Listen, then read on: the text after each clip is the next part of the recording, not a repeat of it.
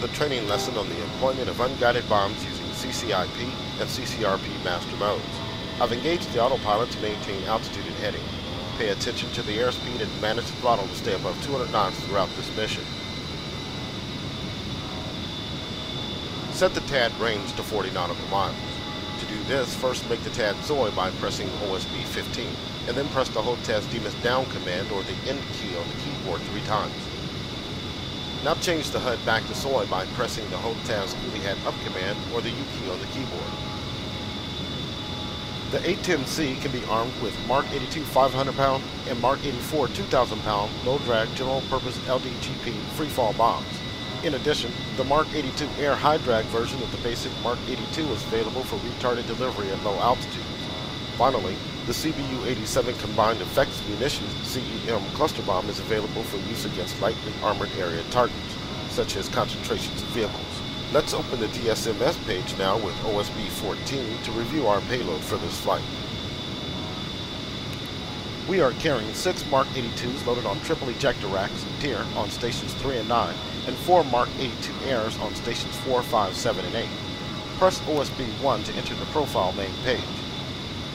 Now press OSB 19 to select the Mark 82 profile, and then press OSB 3 to enter the profile control page.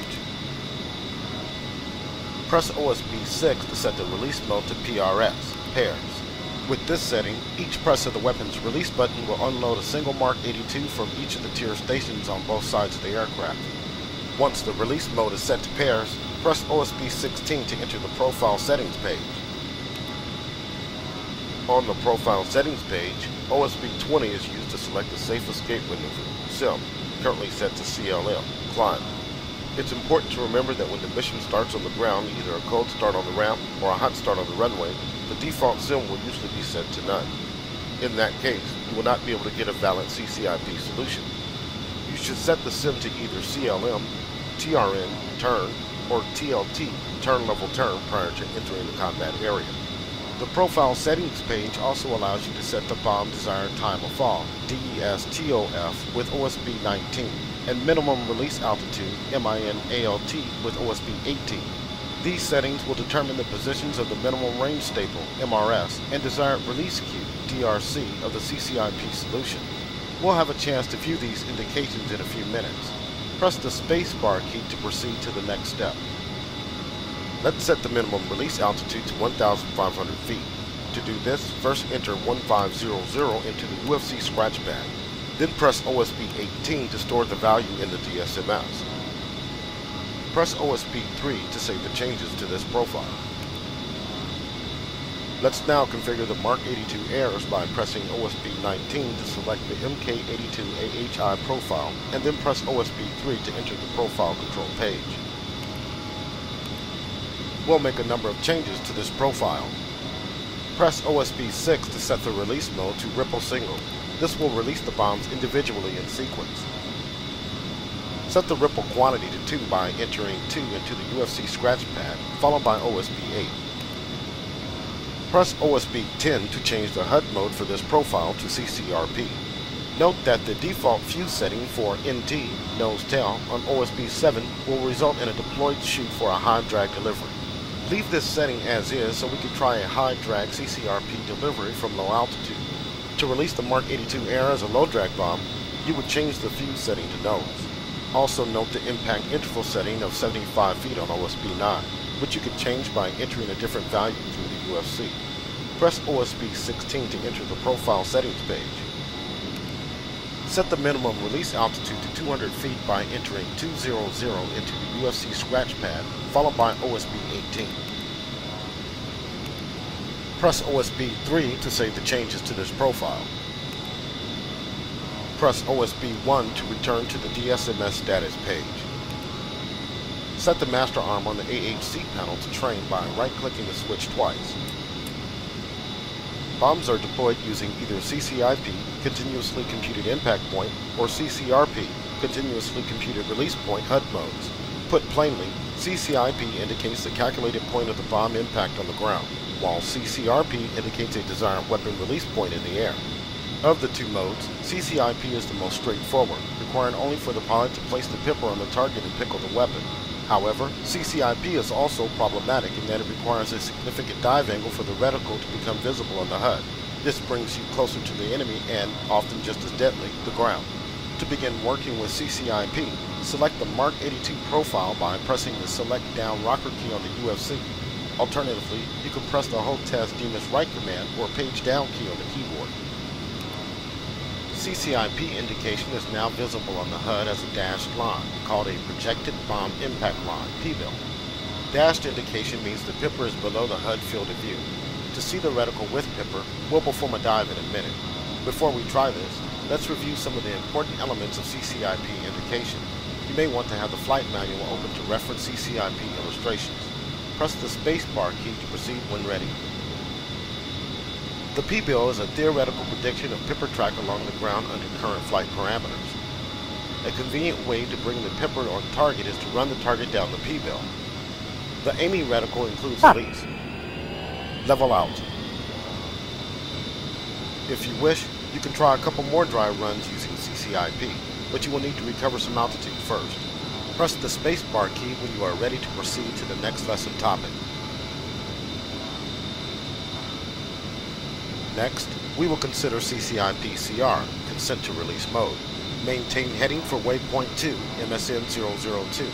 Climb to 6,000 feet and maintain airspeed above 200 knots.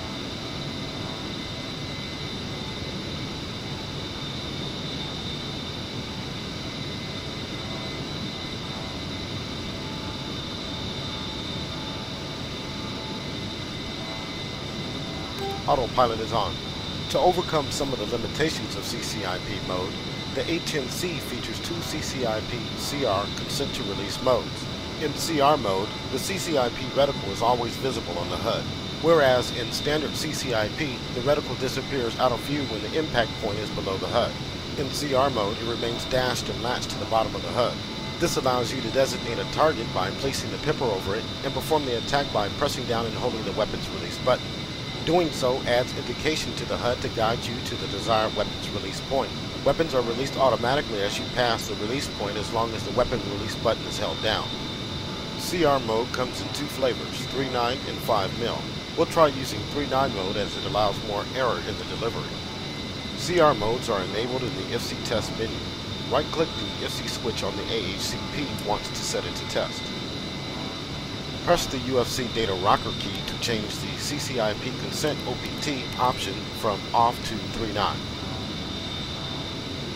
Now set the IFC switch back to on by left-clicking the IFC switch once.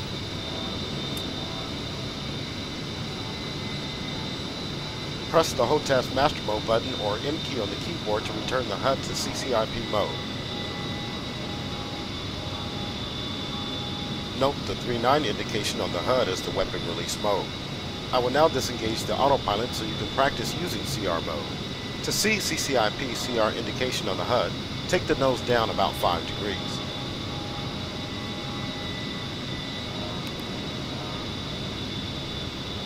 Dashed CCIP indication is now visible on the HUD with the reticle latched to the bottom. You can press right control plus right shift plus numpad 8 to shift your view up to better see the reticle. Place the pipper over a desired target point and press and hold the weapon release button to see the CR post designate indication. The indication is now solid. An azimuth steering line, ASL, with the 5mm solution cue and time to release numeric TTRN is added to the HUD. Fly the aircraft so the PBIL and ASL remain aligned. As you approach the target, the TTRN will begin the countdown to release and the solution cue will move down the HUD. Your objective is to fly the aircraft so that the solution cue runs down the PBIL and passes through the center of the CCIP reticle. You can now continue to practice targeting using CCIP-CR mode. Press the spacebar key when you are ready to proceed to the next topic. CCIP-CR 5mm mode functions identically to 3.9 mode, except that the weapons are released only if the CCIP reticle pipper passes directly through the 5mm solution cue. Next, we'll take a look at CCRP mode.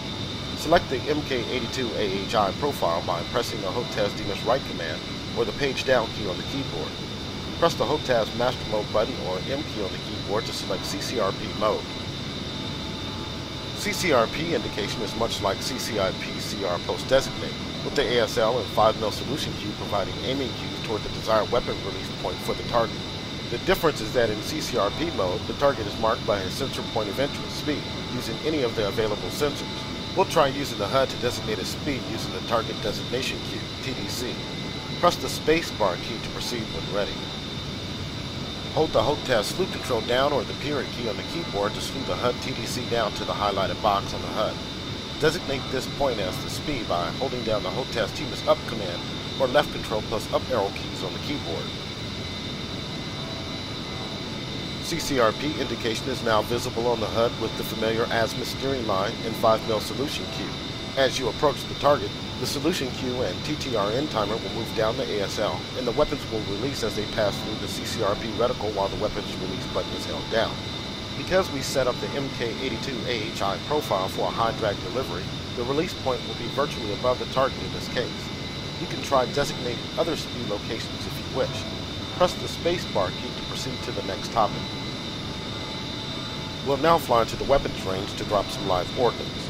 Hold down the HOTAS TMIS down command or left control plus down arrow keys on the keyboard to reset the speed to the steer point. Set the master arm to on by left clicking the switch twice. Press the HOTAS TMIS up command or home key on the keyboard to set your steer point for waypoint 3, range. Navigate to the weapons range. You will want to gain some altitude to practice CCIP runs. The weapons range is set up with a number of target arrays. Practice dropping Mark 82s and Mark 82 airs in CCIP, CCIP-CR, and CCRP modes. Remember, we set the Mark 82 air profile for a high drag delivery, so you can use CCRP mode to designate the target with the HUD TDC and deliver the bombs at low altitude and level flight.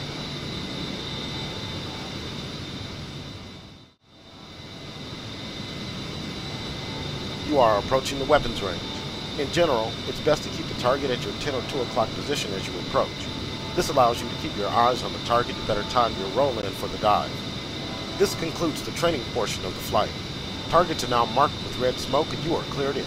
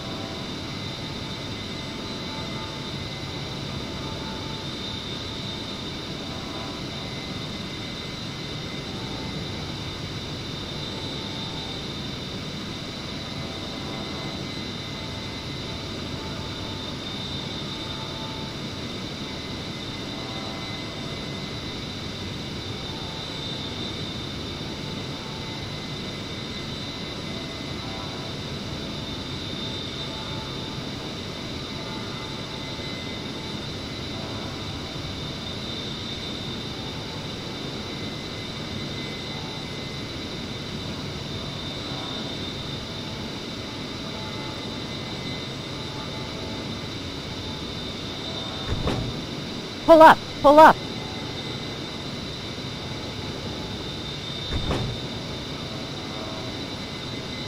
Nice bombs. Good hits on those targets.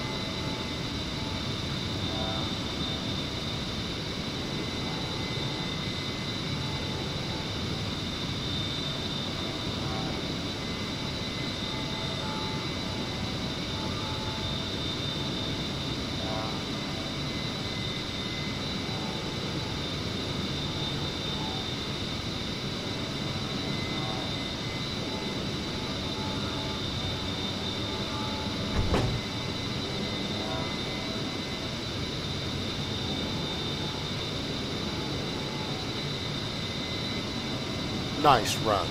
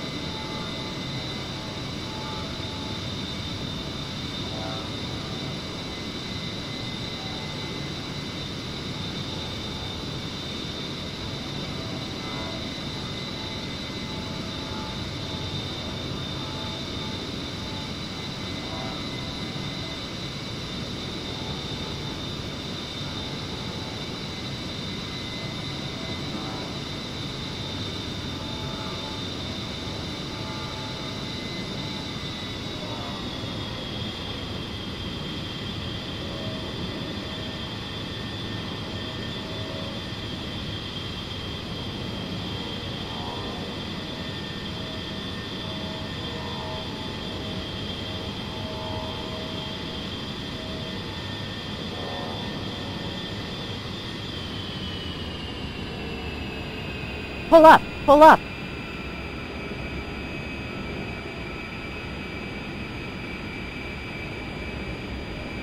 Altitude! Altitude!